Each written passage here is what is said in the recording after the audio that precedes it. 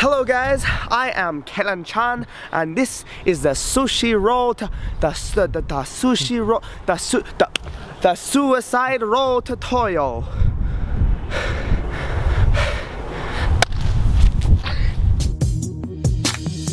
They see me rolling, they hating, patrolling and trying to catch me riding dirty. So a few things you might want to know before doing this trick is definitely have your rolls comfortable, dive rolls, parkour rolls, all of them rolls, sushi rolls. And maybe back handsprings, just to kind of get comfortable jumping with your hands behind you, doing a backflip motion. Other than that, there's not really much progression to it as far as like other moves you can learn, but there are tons of ways you can work up to it though. So if you're like me, you throw a huge pad on the ground and you just keep throwing yourself onto your back for about an hour until you figure it out. That's one way you could do it. Or you can actually apply the technique that I'm going to teach you right now that might help you get it a lot faster, and you might not need a pad for this. So, number one rule when learning this trick, you do not have to throw it straight. You can do it off axis, kind of like this, spine behind you, rolling like that. Also, the number one biggest problem is when people try to go for this, especially me, my first tries, they like to flip their feet up, and if you bring your feet up, it's going to make it impossible to get that smooth roll down. Kind of like this, and my feet go up, you'll end up flopping just like that, and it hurts. So what you want to do is you want to have your hips come out as far as you can and really try to point your toes straight towards the ground.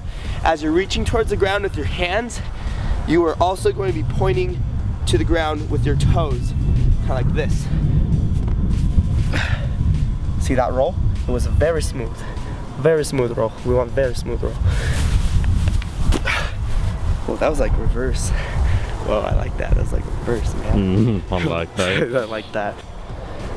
Just practice doing this a ton, trying to get a nice smooth roll.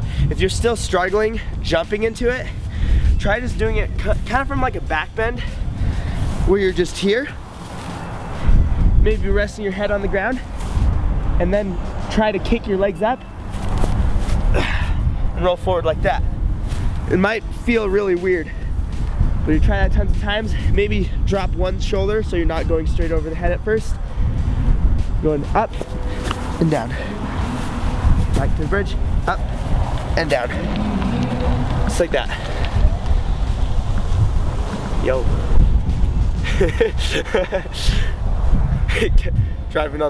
Guy driving like passing the car, just seeing me hump in the air. Okay.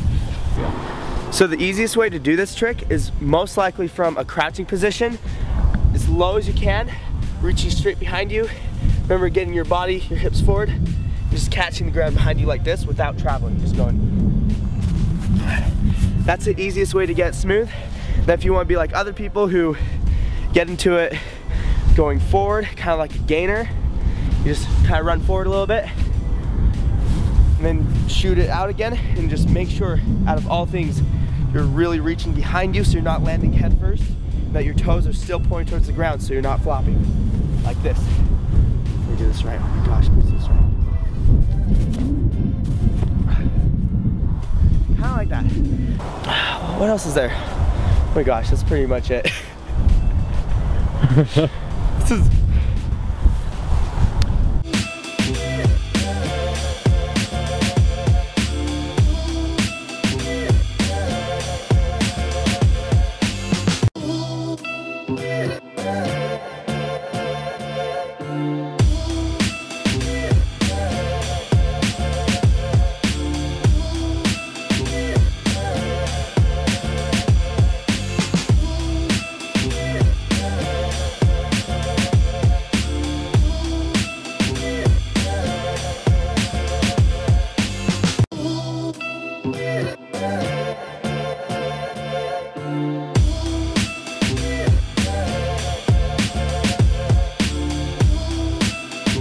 So there are your tips on the suicide roll.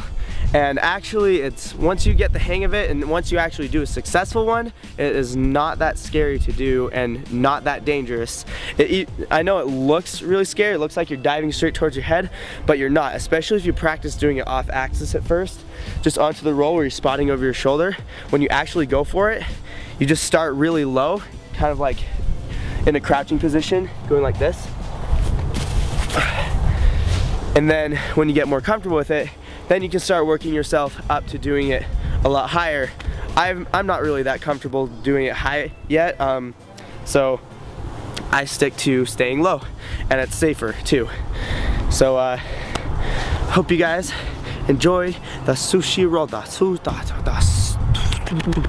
suicide roll tutorial. There you go. And you got this.